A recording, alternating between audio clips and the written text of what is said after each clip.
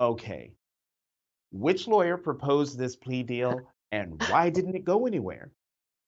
Yeah, this is veteran Florida litigator Chris Kise, who proposed this deal to other Trump advisors, who then floated it to the former president when he first was hired onto the team last year. It was quickly shot down, and shortly thereafter,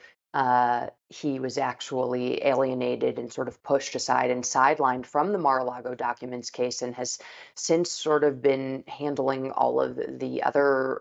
criminal cases that Trump is facing. But we did catch a glimpse of Kise this week, who actually accompanied Trump in Florida for his arraignment,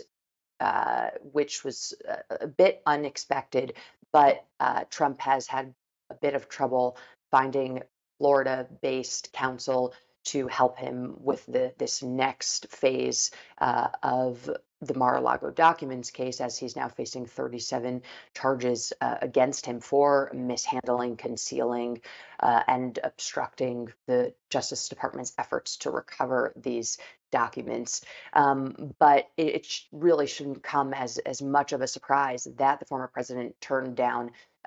the effort on behalf of Kais and maybe some of his other lawyers to try to take a more cooperative stance towards the Justice Department, as this would be a bit unusual for the posture, both publicly and privately, Trump has taken towards these myriad investigations.